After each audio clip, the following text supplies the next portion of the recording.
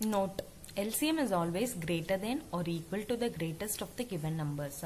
So என்ன சொல்றாங்க LCM அப்படின்னா என்ன? இப்போ ரெண்டு நம்பர் கொடுத்திருக்காங்க 1595 அப்படி கொடுத்திருக்காங்க அப்படின்னா இப்போ இந்த ரெண்டுத்தோட LCM வந்து ஒன்னு இந்த பெரிய நம்பரா இருக்கணும், இல்ல இந்த பெரிய நம்பரை விட பெருசா இருக்கணும்.